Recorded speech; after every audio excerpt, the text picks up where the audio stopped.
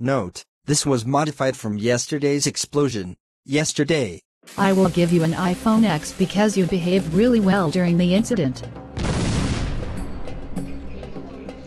The cafe is on fire. We need to leave right now. Today's Saga episode.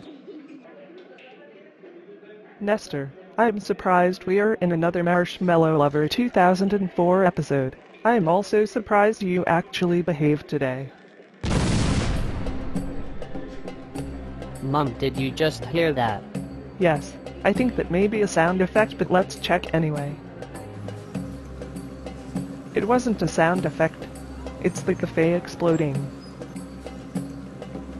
Rosie, how dare you bomb the cafe?